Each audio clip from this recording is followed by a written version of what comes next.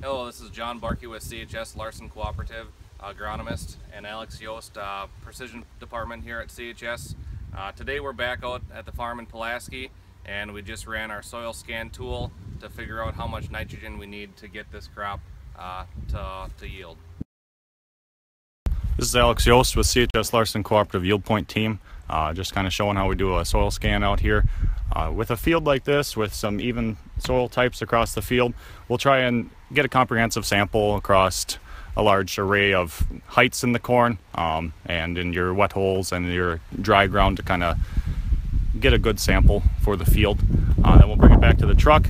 We run it through our soil scan machine where it mixes it 50-50 with water, gets that nitrate nitrogen into solution so that we can test for available nitrogen in the soil. And then we'll take and run it through a algorithm to figure out your nitrogen need for the field, and that we can turn over to CHS Larson Cooperative agronomists, and they can build a recommendation for that.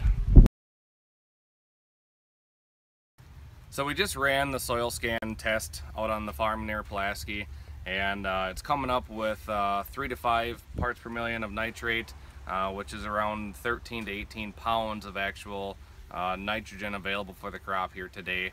We're a couple leaves away from tassel. Our plan now is to apply around 20 gallons of 32% nitrogen with our wide drop machine, which will finish our corn off and get us to optimum yield.